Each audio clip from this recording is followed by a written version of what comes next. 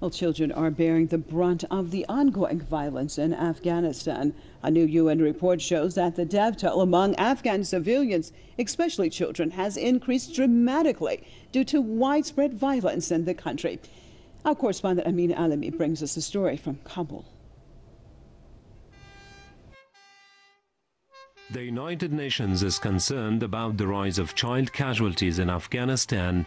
A new UN report shows that at least 2,502 children have lost their lives in 2014, while 5,047 more suffered injuries. Afghanistan's Independent Human Rights Commission has also confirmed this report. Although the government has done its best to protect the lives of children so far, unfortunately the country has witnessed an increase in death toll of children due to violence and war in Afghanistan. Authorities here believe that the main cause for soaring child casualties in Afghanistan is, of course, lack of implementation of law as well as inattention of warring groups, especially the Taliban and its associates, to the lives of people.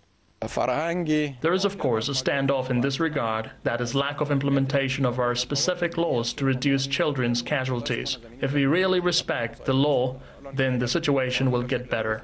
In its latest report, the UN has asked the Afghan government to make efforts to prevent joining of children to military firms, the Taliban and other terrorist groups in Afghanistan.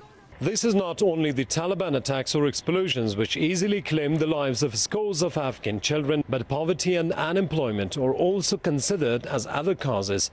To feed their families, thousands of Afghan children have to work, and for many of them, joining to some military firms and even to the Taliban is considered as a shorter way to earn money. However, the ongoing violence doesn't allow them to reach to their sweet dreams. Amin Alami, Press TV, Kabul.